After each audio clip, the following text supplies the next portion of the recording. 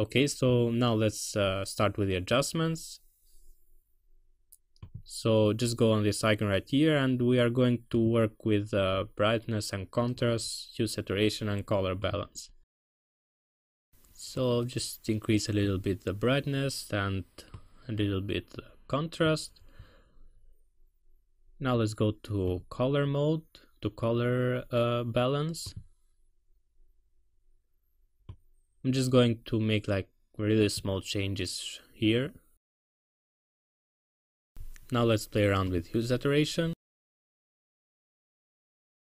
It's always hard to choose from hue saturation because I think they all look great, but let's make a decision. And yeah, let's leave it like that, I think. Okay, so that's it for the adjustment, just some small changes. I hope you enjoyed this class and learned some new stuff that you can use for the creation of your poster.